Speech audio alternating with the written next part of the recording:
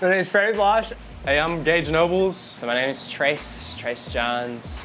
From Mobile, Alabama, and we currently operate around the Mobile Bay area in both Mobile and Baldwin County. And I blow glass because it's like nothing I ever saw before I ever worked with it. And it immediately drew me in. And after that first semester, I took glass blowing as an elective. I knew that I was going to do this the rest of my life. Started in 2013. I was 20 years old. So, Been blowing glass since Freddie started. We started together, so we've been friends for ever. Trace Johns, brother from another mother. His work is some of the, I don't want to, like, Trace Johns is the best sculptor I've ever seen, but I love his work. Like, he really makes some incredible pieces in glass, and he's trying to make it not look like glass, or he's not trying to make a glass piece like any other glass piece you've ever seen. Because you think of glass as being this fragile, like, don't touch it, don't be mean to it, like, don't even look at it. Because it'll break. And he's just like, no, let's hammer it. Let's take knives to it. Let's beat it around. Let's scribble on it. He paints on it. I love everything he does. As long as Muffinjaw's been a thing, I've been around. Sometimes more hands-on than not, but been here, man.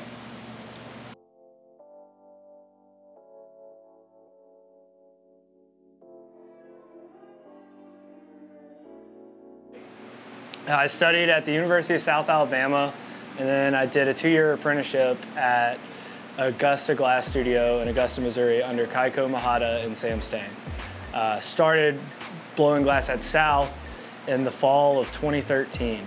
And like I said earlier, I just took it as an elective and didn't really know what I was wanting to do with my life at that time. I kind of had this idea that I was going to be a rock star, and I was really learning like that was never gonna happen. I just kind of stumbled into it. I was working a job, and my manager mentioned that South had a glass blowing class, and I didn't really know that that was a thing. I didn't understand what glass blowing was even. I thought it was torch working. So the first day I walk into class, me and my buddy Trace, he and I sat behind the torches because we were like, we want to be first up. Like, we want to be the first ones that are working with glass in this class. And after the teacher introduces himself and explains the course, he's like, all right, let's go out to the hot shop. And then he shows us the furnace. And it was, one, it was like pulled the rug underneath us. And two, we're like, this is not what we signed up for. And I don't know, it was just like, we weren't really hooked at first. We were always trying to get on the torch. We always went back to the torch whenever we had free time because it was a really big class. Like, your intro class is what makes it a department. It really, like, you have all these people that are trying it for the first time, and you either fall in love with it or you want nothing to do with it. So we kind of were like, we were hanging out, like, we were finishing out the semester. We definitely weren't gonna quit. Most people don't have that kind of opportunity to work in a shop and have open access to it. Like, if there's free time, just come on in and work. And especially with glass, that was insane, It started out on just a whim. Like, we had watched, like, we'd been into glass, we didn't even know what we were getting into. We first started, we were getting into lamp working from watching, like, just documentaries and stuff. We found out that's what wasn't what we were doing.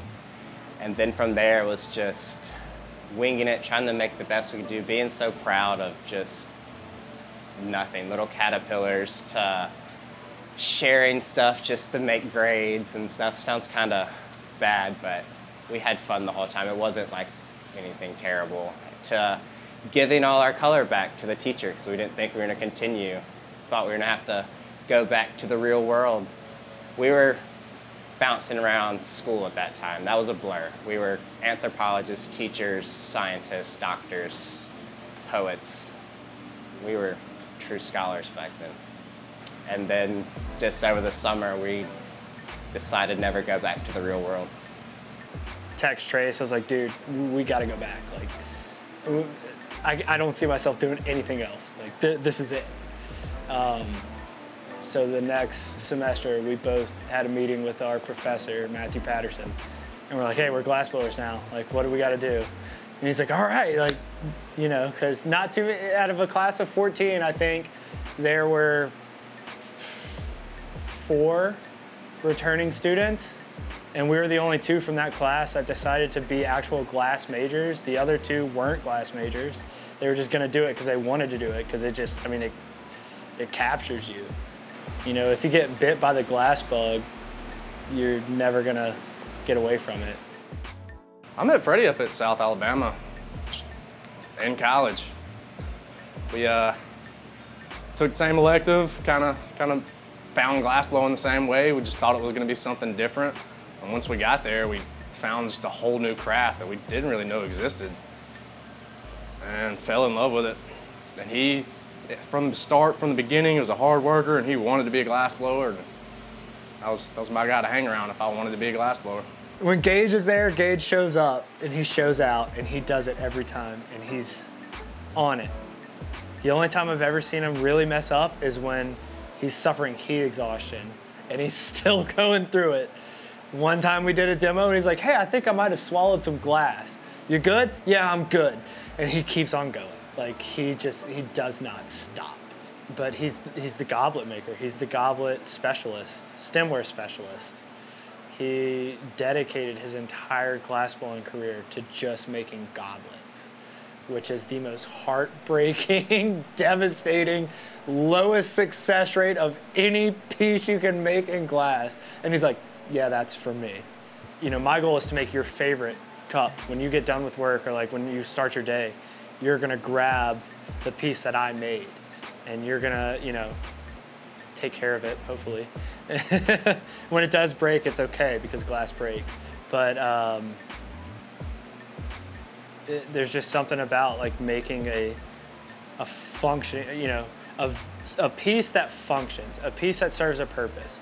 You know, aesthetically pleasing pieces are nice, and I do make those, but it's really special to me when it can also, you know, help you or do something for you. That's my favorite thing to make.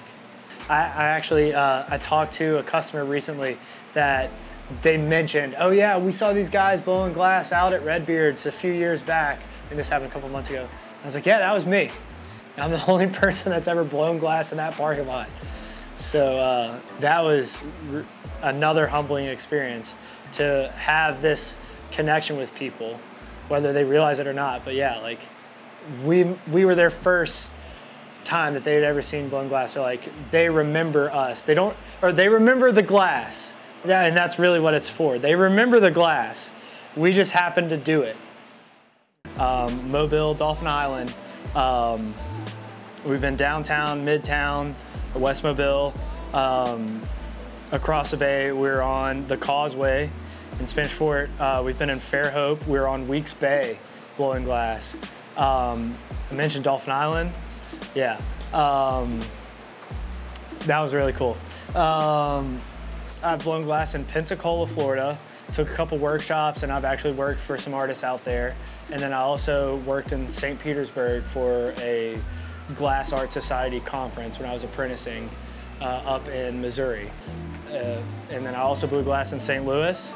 And then Washington, Missouri, when I was living there, we blew glass in our backyard at our rental house because we were getting ready for the fair, the Washington Town and Country Fair, that we got to blow glass for a demo there. Our live demos, it takes a lot of planning. We have to ensure that we have space that's safe for us to put our equipment, and also safe for the viewers to be there, so that they're not gonna get hurt, our equipment's not gonna get hurt, we get hurt. We burn ourselves, we cut ourselves, like, you know, it's not about us. Our demos are mainly for the viewers, for the venue. We wanna, it's, you know, it's for the area. I'd never seen this before, so it's really humbling to be able to give somebody that first experience with hot glass. Or even like when someone's been around glass and I get to have that conversation, I get to nerd out. Well, where did you see glass? Where, like, who do you know? Where has this happened? So it's just, it's too much fun. It's a whole lot of work, but if you love what you do, you know. Sometimes we're in there and it's like, look, we don't have a set schedule. We don't have an agenda. Like, we don't have orders that we have to fill. Let's have fun. Like, let's experiment. Let's try something that we never tried before. If we fail, we fail, and we just tell people this is the reality, you know. But to have that interaction with people, it's like, this might not work. This may work, and it'll be really cool if it does, but it probably won't. And they get to see our gears turning and see, you know, oh, okay, well, that step didn't work, so let's take that out. Let's replace it with this, and we'll add to this, you know. That's why I like doing demos. I like to show people that, you know, this isn't, we're not machines making glass. We're not gonna just constantly pump out a perfect sellable product. We're human, we make mistakes. We learn from our mistakes and we try to better ourselves from those mistakes. And then if something happens, if a piece is created without a hitch, even better, you know. But it's a really fun, it's, I don't want to talk about it too much because it's like, it's too heady. Like, it's too ethereal. It's too, you know, you can't explain it. Like, you just have to see it. The whole reason we're doing these demos is because I cannot describe it to you. I cannot put it in words what it's like. You just have to see it. You just have to experience it. When you experience it, you'll know. But if, you know, I can talk about it till I'm blue in the face.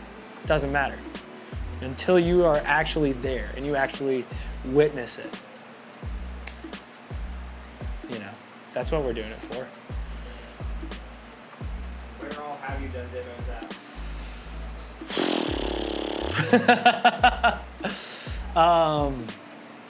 Okay, so I can't name all of them because there's been too many of them at this point for me to rack my brain to have every single one of them. I say there's been too many of them. There's gonna be so many more. Like, we're not done. We have so many places that we haven't blown glass. That's the better question. Where do you want to blow glass next? I saw that they were doing this local music and arts festival.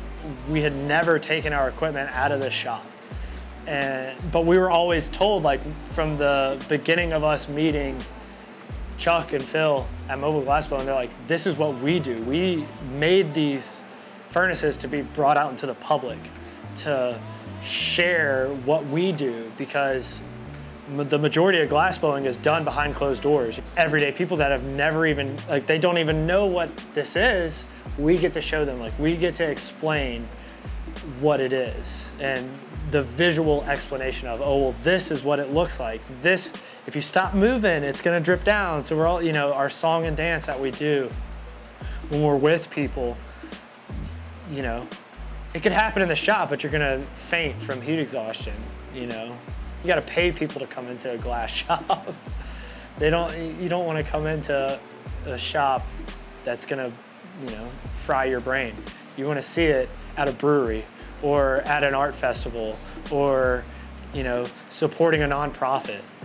And when it's just this little, like, oh, well, what's that going on over there? There's been so many times where it's like, are y'all cooking pizza? Are y'all distilling whiskey? You know, like, because this is unlike anything most people have ever seen before.